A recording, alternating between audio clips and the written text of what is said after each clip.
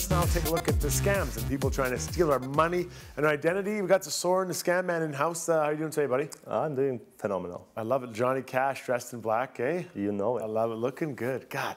All right, let's get to our first one. This is all about the Facebook notification and how do they work that in? Yeah, we all the slaves of social media nowadays get tons of notifications everywhere. Sure we do. You know.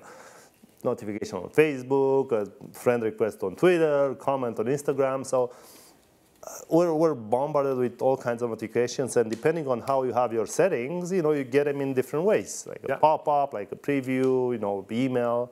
And this particular scam, so you receive an email claiming to be from Facebook, and hey, you have notifications pending from, so that would be your first flag there, Facebook to friend request. From that, you know, your email address is there, and then obviously you have to click on a button, go to Facebook. It will take you to a page that is basically a mirror of the actual Facebook. You put your email and password, and you know, people wonder themselves, how did they hack into my Facebook? Right. Well, this is how they do it.